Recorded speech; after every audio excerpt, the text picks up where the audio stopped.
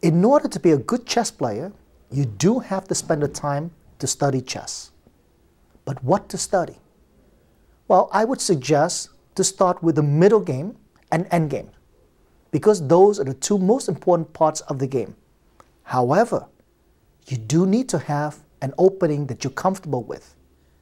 And I suggest the Colle. Why is the Colle good? Because it's an opening where white can choose how to proceed in the game. Well, for an instance, white can choose to attack on the king's side, or can open up the center and create an attack there. In this DVD, Susan will show you the Colle system, Zukertort variation. She is one of the world's leading authority in this opening. She herself uses this opening for more than 20 years with excellent results. I think you'll be very happy once you learn this opening and use it in the game. Good luck. Anytime. Welcome all. On this DVD, we shall learn about the Colle-Zukertort variation. In chess, it is white's privilege to start the game. At the same time, black has the choice which opening to choose against e4, the king pawn opening, or d4, the queen pawn opening. Many non-professional players do not have the time to study deep analysis of variations of 15-20 moves in a dozen different openings, and are looking for ways to make it easy, to have one system against the different setups of black. I was once in those shoes myself. In my teenage years, I was looking to play an opening that does not require the memorization of variations 15, 20 or more moves deep. And I was very happy when I found one. And that's when I discovered the Colle-Zukertort variation. This opening gave me a lot of joy, enjoyment and success. On this DVD, I will share my experiences with you. The world correspondence champion Cecil Purdy once wrote, "Somebody that specializes in the Colle system will have to spend only 1/10 of the time studying chess openings than they would have to otherwise. That is certainly one of the big advantages of the opening." On this DVD, I will share with you my secret methods of studying a new opening. Instead of memorizing long variations, I'm going to show you the opening ideas and plans into the middle game and even sometimes in the end game, in the Colle. I will use the same method just like I do in my monthly Chess Life Opening Secrets column. We'll have 3 parts. First, a so-called appetizer to introduce the opening and a little bit about its history. Then, the main course. Well, we'll see variations and games and the ideas in the opening. And finally, as a dessert, I'll have a conclusion from both white and black's perspective.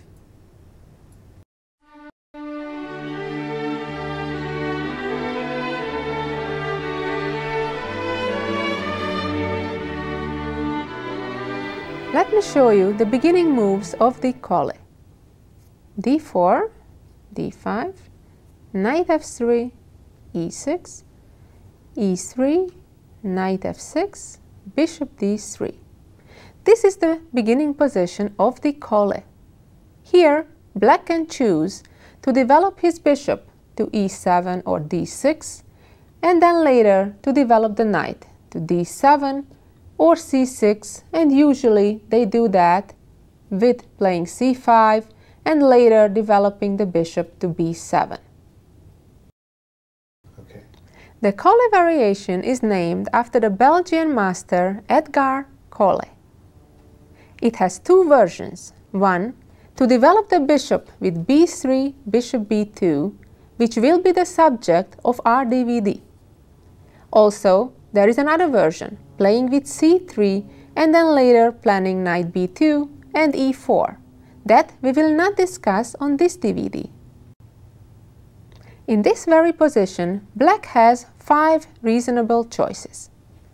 Bishop e7, bishop d6, knight b to d7, b6, or c5, which is the most common reply in this position. And now, white is playing b3. Why? Black is thinking to play c4, chasing the white bishop back. That's why, in this position, white usually would answer either with c3 or b3. b3 stops c4, or c3 would make space for a bishop to retreat to c2.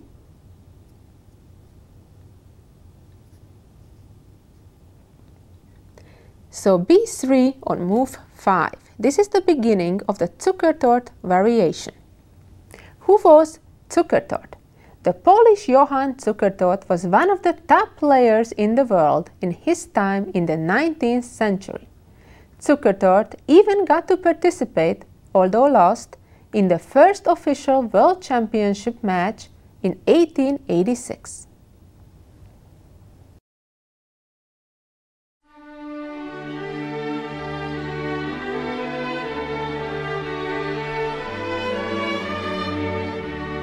The first game we are going to see is between the Hungarian Grandmaster Maroczy versus Blake from 1923.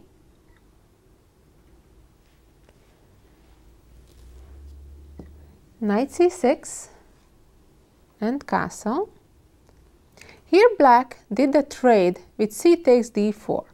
I personally don't like that commitment so early. I prefer for black to delay that, develop first castle and then maybe trade later. White captured back with the pawn and black developed the bishop to d6, bishop b2, castle. Both sides are developing, making natural moves. Now here white played a3. What's the reason behind this move? To stop a possible knight b4 move that could chase back white's light squared bishop. And black played b6, developing the light squared bishop, knight bd2, and bishop b7. Well, now all the light pieces are developed. The only thing left is to connect the rooks. Queen e2. So now all the pieces are developed from white side. And black played rook c8, putting the rook on the half-open file. Knight e5. White centralizes the knight. This is one of the main ideas in this opening, to then allow f4, rook f3, rook h3, or at times an attack even with the pawn advance g4, g5, as we will see in this and several other games. After knight jumped into e5, black in this game played queen e7, connecting their rooks. And white continued as planned with f4, backing up that knight on e5. And now black is playing not energetically enough. Rook fe8, allowing white to follow up the plan with rook f3, queen f8. Well, this is a type of move that doesn't look good and is not good. It is very rare that a queen on a place like f8 would be in a good position. Usually it's very bad, it's very passive, it has only one square to go to from there.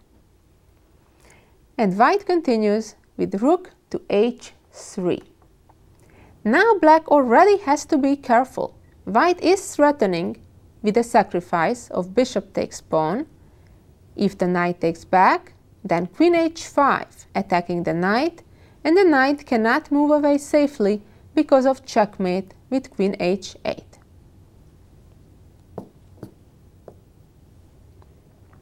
That is why, after the rook came to h3, black played g6 in this position to stop that plan. If instead black would play h6, it would be even scarier because g4 followed by g5 would open up the h-file and the rook would be very, very dangerous. Imagine if these are disappearing and then the queen appears on the h-file. black is in serious trouble. In the game, black continued with g6, and white, somewhat surprisingly, plays g4. However, there are many examples that white successfully played g4 in such and similar positions. The reason why white can afford doing this, because the center is quite closed. It's quite unlikely that black would be able to open up the long diagonal where its bishop on b7 could play an attacking role. Imagine if the pawn on d5 is gone, that bishop could be dangerous, especially, let's say, with the help of a queen getting to that diagonal. But that seems quite far-fetched from the position we actually have on the board. Black played queen g7, and white brings the last piece to the game that was sleeping so far, the rook from the corner, rook f1. Black played knight e7, stopping a maybe potential f5 advancement of the f-pawn. And now white has the time to improve the position of the rook from f1. Rook f2, king h8, and rook g2. Now, after a future f5, imagine if pawn takes, there would be a very nice discovered attack from the rook to the queen, and white's king would be quite safe with the rook in front of it.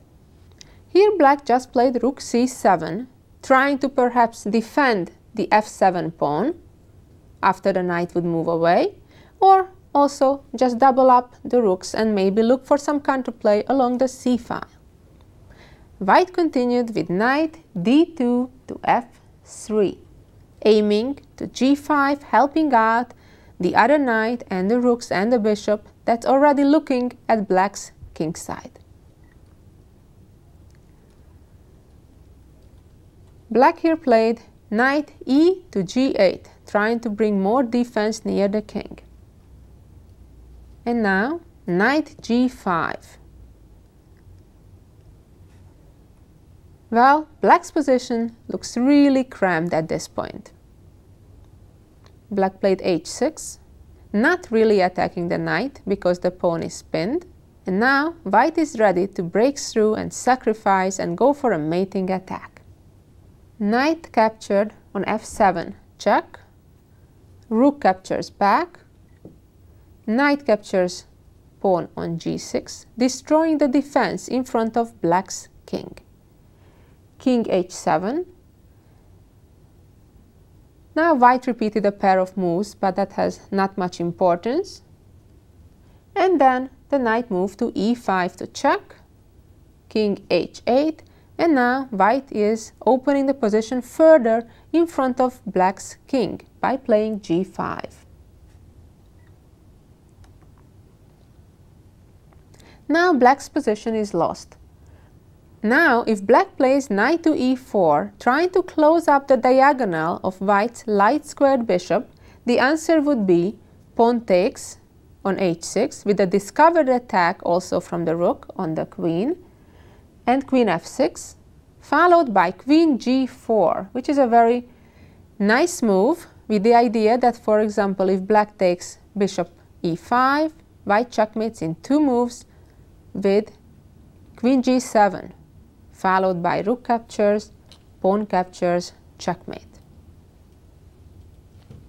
Going back to the actual game, black did not play knight e4 in this position, but captured the knight first. And now the answer was capturing the knight, creating a discovered attack on black's queen. Here black decided to sacrifice the queen and lost a few moves later. If black was trying to capture back with the queen, white would just capture the bishop, followed by bishop g6, making a skewer on the rooks and having a winning position. The rest of the game would not be interesting from here. White won the real game and white has a winning position also here.